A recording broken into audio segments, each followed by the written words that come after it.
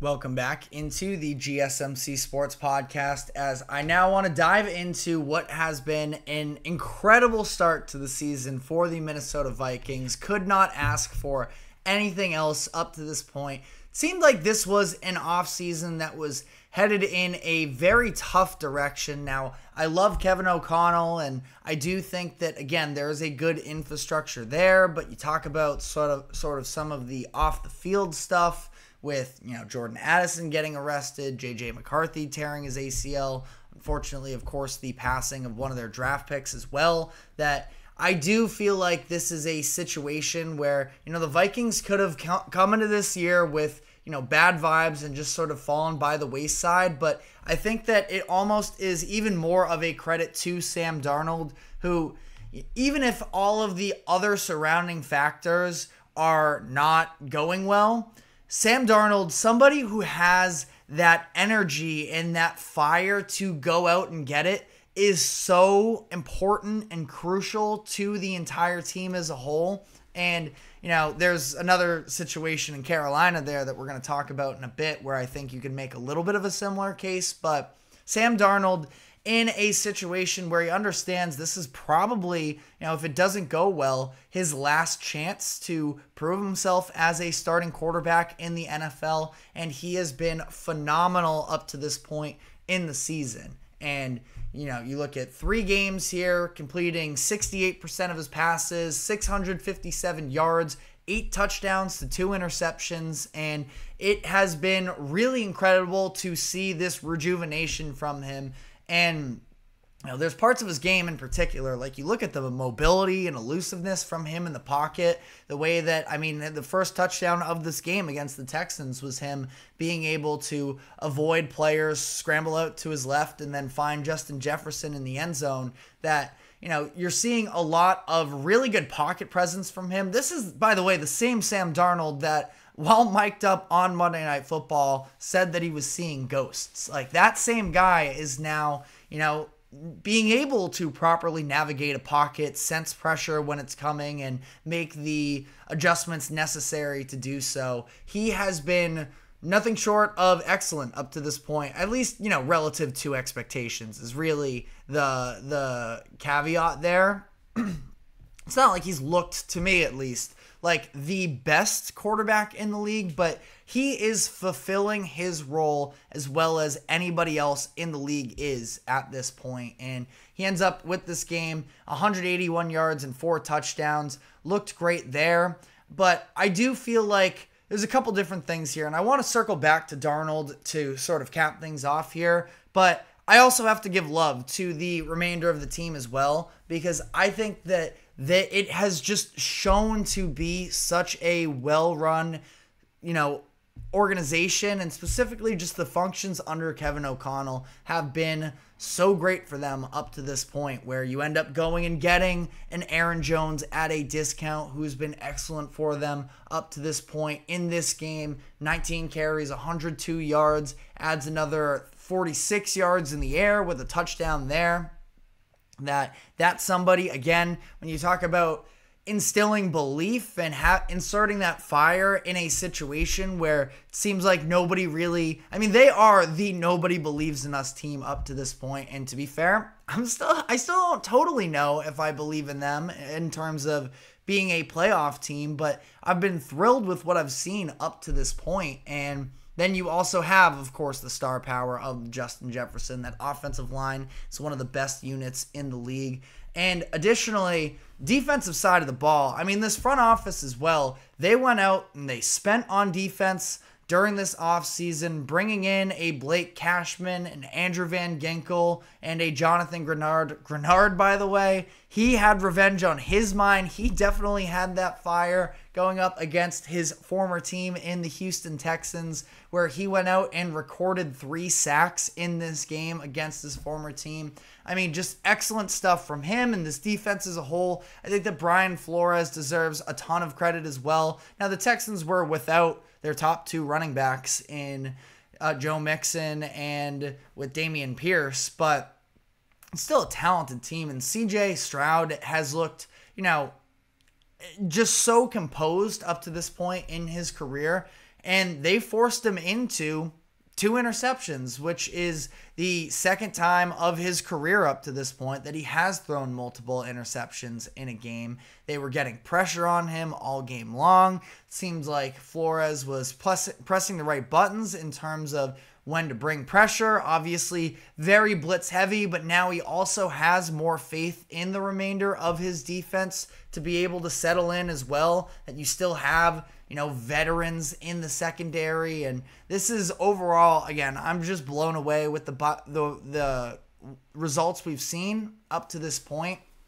And I think it is an entire team effort. Now, again, I guess very quickly here on the Texans, like I mentioned, they were shorthanded in this game, and that's definitely part of the reason, but they just kind of got all outclassed, like top to bottom here. And CJ Stroud, again, I have, the utmost faith in him moving forward, but we saw him rattled in this game. We saw him, making some bad decisions. I don't blame the first interception really on him at all. It was tipped at the line of scrimmage and popped up into the hands of one of the linebackers. So, I think that ultimately nothing that you need to fully panic about, but a game that they should be able to bounce back from. But even being a little bit shorthanded, to be able to stick it to the Texans like this, and the Texans were in the game for a while, and the Texans, I will add this as well with them, just been way too messy up to this point in the season, where you look at Laramie Tunsil,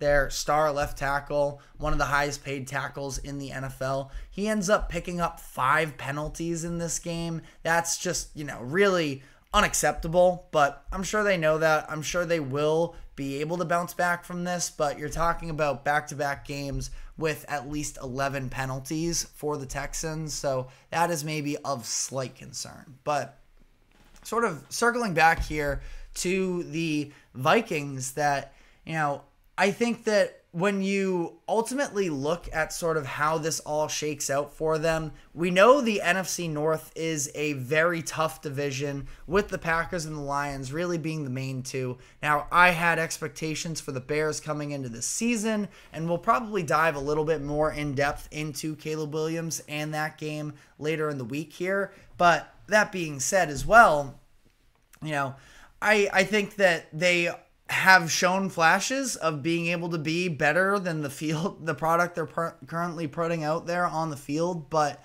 they're not ready yet. And that is almost going to be a little bit more of a window that is open for them moving forward. And they're going to start their divisional play this upcoming week on the road in Lambeau. Still TBD on whether or not Jordan Love is actually going to play. I think it's possible. The Packers have sort of alluded that he could be in these past couple weeks, but ultimately, I had no faith that he was going to be able to play in either of these last 2 games. The initial timeline that Ian Rappaport put out there was about 3 weeks headed into coming out of that season opening game. So this would be around there, and versus Jordan Love in Lambeau would be the real test for them, I think. But again, I said that this upcoming weekend against the Texans was going to be a test too, so it would be disingenuous of me to sort of just keep kicking the can down the road. Now, that being said, I'm not going to sit here because of these 3 games and now fully say the Vikings are Super Bowl contenders and that they are, set for the future. But really what I think the importance of all of this is that Kevin O'Connell is running such a well-coached system. Brian Flores is, I think that he's an excellent coach, and he's continued to show that every time he's gotten a chance as a defensive coordinator. Now, with all of the Tua news and sort of that situation, I don't know if this is the offseason that he's going to be able to get another head coaching opportunity. He might be interviewed in 1 or 2 places, and I think that momentum is going to start to build up.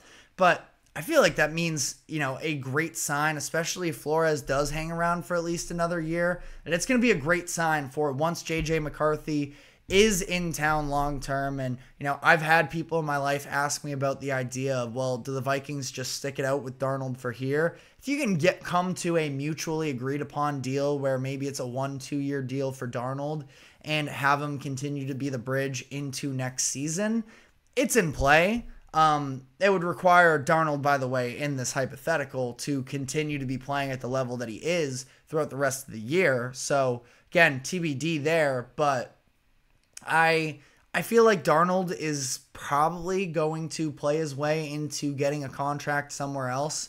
There are a couple other teams where they, are going to be in need of a quarterback. The two teams that really stand out to me that could potentially, look into spending. I think the number one destination would be the Titans, because Will Levis, I have a very hard time believing that he's going to continue to be a starting quarterback in the NFL all that much longer. You could maybe throw the Raiders in there, but they also gave Gardner Minshew a 2-year deal, so I'm not totally sure there. I mean, Carolina's a team, obviously, that is going to be in need of a quarterback, but I don't think that Darnold is going to go there. So, again, it's way too early in the season right now to be talking free agency and where he could end up. But, I think that Darnold could potentially come back to Minnesota.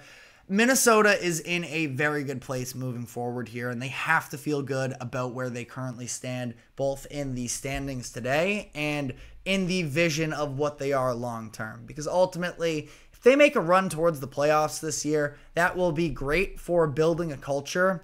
I don't think that anybody is seriously going to be picking them to come out of the NFC. That's never what this season was about. That just continue to build momentum. That's all you can really ask for the Vikings at this point. You're playing with house money a little bit, and you just got to try and continue to build off of that, which I think they are very capable of doing so based off of where they're currently at. But I did just mention the name of the Carolina Panthers, and they are in a situation where you don't feel good about their infrastructure whatsoever, really, but you do feel really good about what Andy Dalton was able to show, and in turn, maybe feel a little bit better about just how bad the roster situation there is in Carolina. So I want to dive into that because I think it is a fascinating conversation of Andy Dalton coming in and lighting the NFL on fire in his first game, in replacement, of course, as well,